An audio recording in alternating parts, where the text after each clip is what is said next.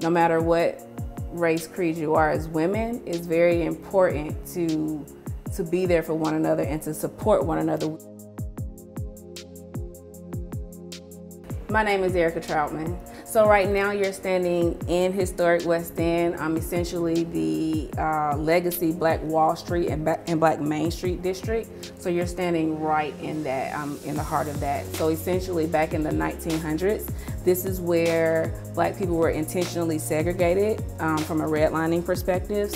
So when I originally bought the building, yes, I wanted mixed space. I didn't know exactly what that meant when I was saying mixed space. I knew I just wanted a space where people could really thrive in business and grow. Right now we have a nail technician in here. We have a nail technician, we have a tattoo artist, and we also have a lady that does lashes and teeth whitening. My ultimate goal for those women are to one day have their own real estate. So it's not just about being a landlord, right?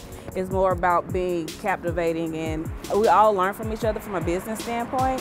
So making sure we have that safe space in our corridor, in our space where we really feel safe.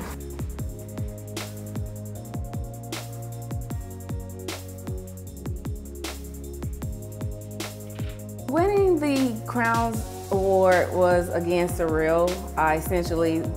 What I thought I was doing was just purchasing the building, renovating it, that was it. So it brought light to what I was doing for the community, that vision that I had for the community and women that look like me. It's intentional for me to make sure when I recruit people to be in here that their vibes are good, they want or desire to have that, to be that mentor for the community, as well as have many mentees that will look up to them and aspire. If you can see her, you can be her, right? That's very important here. My goal for all the tenants here are to be in a position where their next goal when they leave here is to own their own land, not to go into another facility where they're leasing. If I could say anything to anyone watching, I would definitely say, be a part of the change, right? Be a part of the mission of women's empowerment and women's change, and let's go get it. I think we are very all powerful enough to understand the mission here,